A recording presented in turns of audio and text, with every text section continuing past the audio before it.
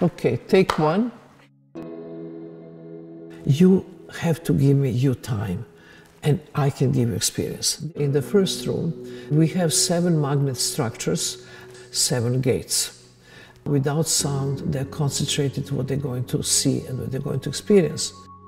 Kind of silence, kind of in-between space that you can really collect yourself. We ask real trust from the public. We ask facilitators to take your hand and to move you to the space. In the next door, you have portal.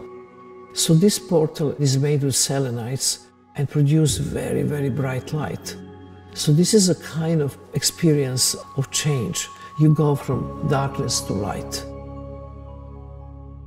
I didn't want to be a celebrity. It's the public put me in that position. And this really actually completely break their own concentration, their own personal experience. So I become obstacle to my own work. I see removing myself from this is very important.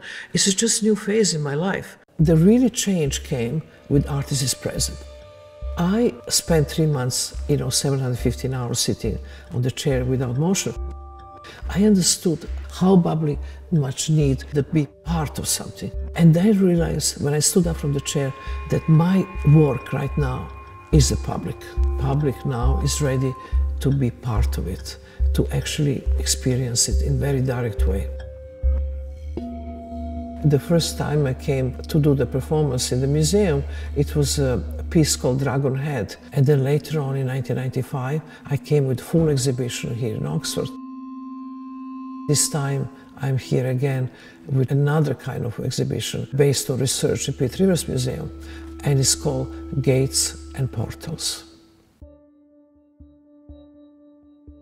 In so many ancient cultures, there is so many gates and portals, different divisions between good and bad, paradise and hell, between life and death.